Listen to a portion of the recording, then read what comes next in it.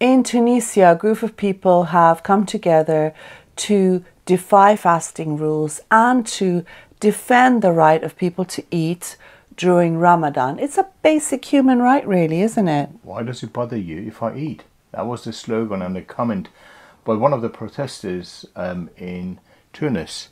And the fight against Ramadan and restrictions, it's global. It happened in London as well. It did. There was a fast-defying process in London. And of course, there are lots of protests, including in places like Morocco, for example. There's been a history of this. And it's basically the idea that, of course, you have the right to fast.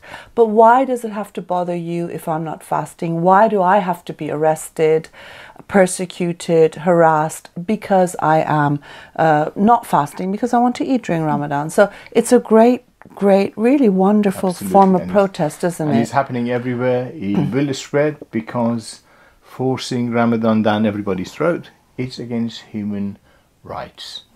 So well done to protesters in Tunisia and everybody else from Palestine to Iran to London and many other countries.